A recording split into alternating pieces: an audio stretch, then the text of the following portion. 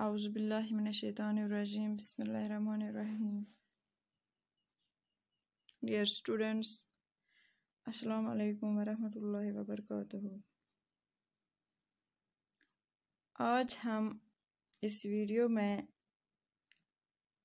4th primary کے English subject کی ایک lesson Ladakh the land of passes کے بارے میں بات کریں گے، چونکہ یہ اس لیسن کے ٹاپک کے حوالے سے دوسری ویڈیو ہے، یعنی کہ پارٹ 2.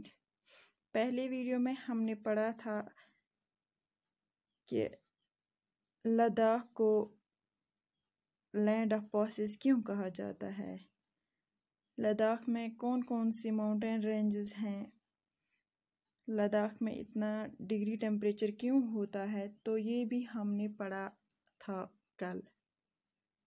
پیارے بچوں،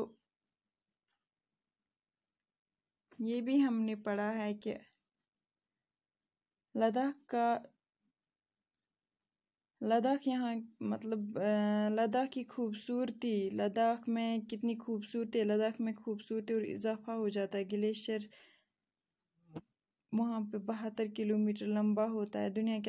دنیا کا سب سے بڑا گلیشیئر جسے سائچن گلیشیئر کہا جاتا ہے لداخ میں واقع ہے.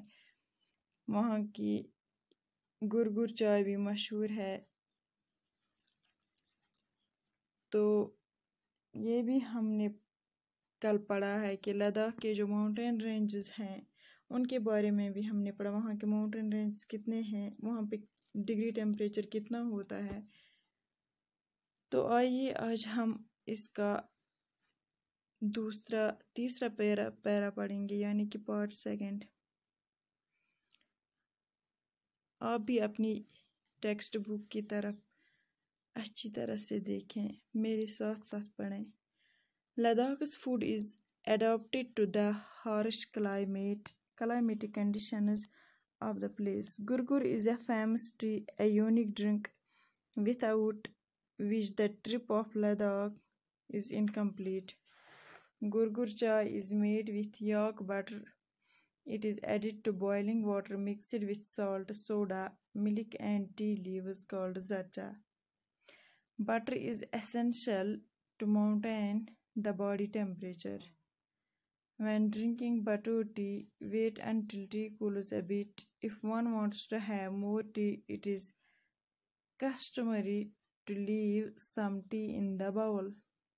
If the bowl is empty, it means one does not want to have more. A monastery is a place where monks live and worship. The Buddhist monasteries are centers of worship and religious teachings in Ladakh, which are also popular tourist spots. The monasteries are located at isolated places, which make them beautiful sites to visit. The monasteries are also called gumpas. Sculptures and scriptures add to the beauty of these monasteries. Some of the famous monasteries in Ladakh are Hemis Monastery, Alchi Gumpa, Badan Monastery, Diskit and Handar Gumpa, Harsh Monastery, etc. The monasteries are an outstanding example of architecture. It is really a treat to visit them. پیارے بچوں، لداخ کی خوبصورتی میں اضافہ ہوتا جاتا ہے. Glacier 72 kilometre لمبا ہے اور یہ لداخ کا درجہ حرارت بھی گھٹاتا ہے. دراس میں کم سے کم درجہ حرارت -52 ڈگری سیلسیس گر جاتا ہے. پیارے بچوں، گرگر یہاں کی مشہور چائے ہے جس سے یا مکھن، سوڈا اور چائے کی پتی جس سے یہاں زرچہ کہا جاتا ہے سے بنائی جاتی ہے. وہاں کی گرگر چائے بہت مشہور ہے. تو آج ہم لداخ کی اسپیشلسٹیز کے بارے میں پڑھتے جا رہے ہیں. لداخ یہاں کے گرجا گھروں کے لیے بہت ہی مذہبی ہے، ان گرجاؤں میں لوگ عبادت کرتے ہیں. ان گرجاؤں میں لوگ عبادت کے ساتھ ساتھ تعلیم بھی حاصل کرتے ہیں.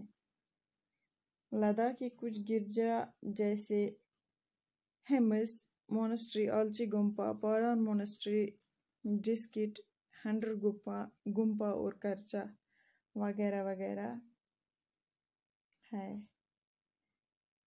لداخ کا ہارش ٹیمپریچر کول ہوتا ہے. وہاں ٹیمپریچر کول ڈاؤن ہوتا ہے. جو بھی وہاں کھاتے ہیں تو پیارے بچوں وہ تو مد نظر رکھ کر کھایا جاتا ہے.